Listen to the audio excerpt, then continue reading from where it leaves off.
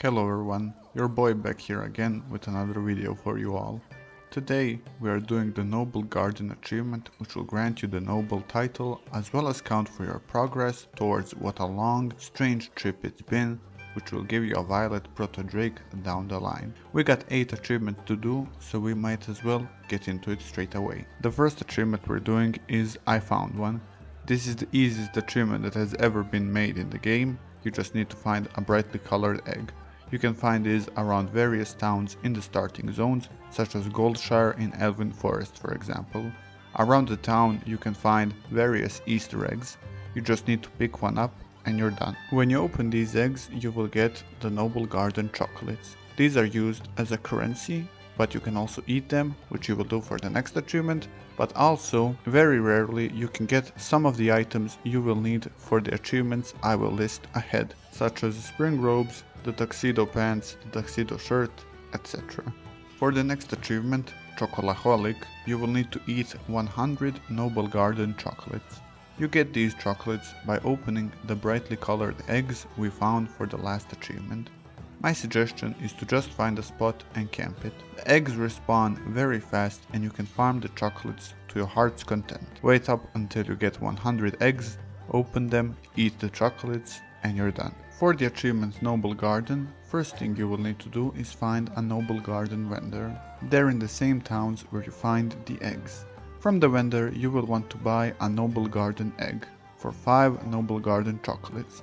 Depending on if you're Horde or Alliance, you will have to hide a brightly colored egg in either Silvermoon or Stormwind. To do this, buy the egg and go into the city and just place the egg anywhere you like. The next achievement we're doing is Blushing Bride. From the vendor, you will want to buy a white tuxedo shirt and black tuxedo pants, which cost a total of 50 Noblegarden chocolates, or 25 Noblegarden chocolates each. They are also sold on the auction house for a very low price, so you might as well get it from there if you're too lazy. Now equip those and find someone who wears an elegant dress. It's a very bright pink dress that you will see very easily, or just get a friend to wear it. The elegant dress costs 50 Noblegarden chocolates from the vendor, but it can also be found on the auction house. Now just /kiss your dress wearing friend and you're done. For the next achievement, Spring Fling, the first thing you will want to do is buy the spring rabbit from the Noblegarden vendor for 100 chocolates, or you can get it on the auction house. Now you will just have to go to all 4 of your factions' towns in the starting zones, such as Goldshire or Brill, Razor Hill, etc. Now summon your rabbit and find someone who has a rabbit as well. Stand near them for a while and now the 2 rabbits will fall in love and hang out a bit, but more importantly, you will get your achievement.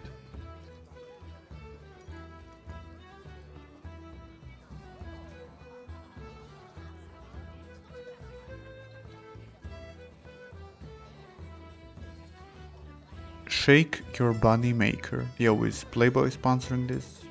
Okay. For this achievement you will need to go to the Noblegarden vendor and buy the spring flowers for 50 Noblegarden chocolates.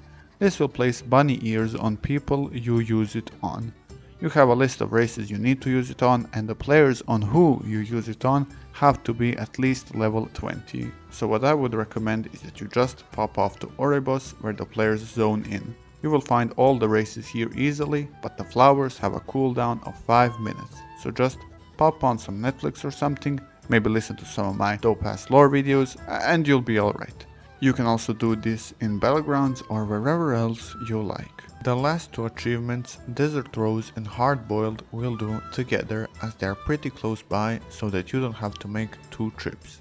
Go to the Noblegarden vendor and buy the spring robes for 50 Noblegarden chocolates and a blossoming branch for 10 Noblegarden chocolates. The spring robes allow you to plant a flower in the ground. For the Desert Rose achievement you will need to visit Desales, Siletus, Thousand Needles, Tanaris and the Badlands, and use the ropes to plant a flower in each of those zones. Now while you're planting flowers in Tanaris or Silitus, swing by the Angora crater for the hard-boiled achievement. For this achievement though, you will need a friend, so either bring someone with you or check the group finder. Have someone use their blossoming branch on you to turn you into a little teeny tiny bunny around Golaka hot springs in Angora crater. Then just stand in the shallow waters until you lay an egg. Note that you have to stand in the waters, so don't go off too far. Some people say they did it while swimming, some people said they did it on the shore while not even in the water at all, but standing in the shallow waters seems to be your safest bet. Now just wait until you lay an egg, and when you do, you will get the hard-boiled achievement. You can also do this achievement solo by setting your hearthstone at Marshall's stand in Angora crater. After you do that, go back to Stormwind or wherever you want, but I would advise Stormwind or Orgrimmar if you're Horde. Go to your little town, so Razor Hill or Goldshire, and loot random eggs until you get turned into a bunny. When you get turned into a bunny, use your Hearthstone and you will go back to Angora crater. Be careful though, because to get to Hot Springs you will go across many hostile mobs, and if you go into combat you will lose your bunny mode. You also cannot mount up. Now use your blossoming branch on the friends who helped you out. Come on, be a good sport, okay?